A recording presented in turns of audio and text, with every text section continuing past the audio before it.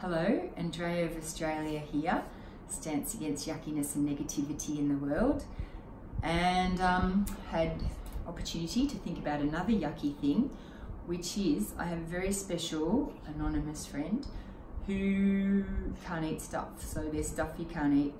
Elimination diets are pretty yucky, and this poor person she's got a lack of love for sweet potato for the term of her natural life, because that was fed to her, so that was the only thing she could eat.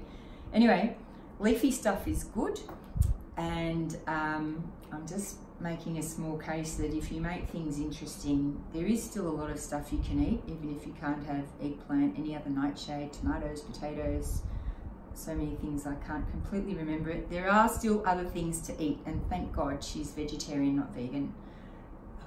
Don't be insulted, vegans, because we had eggs.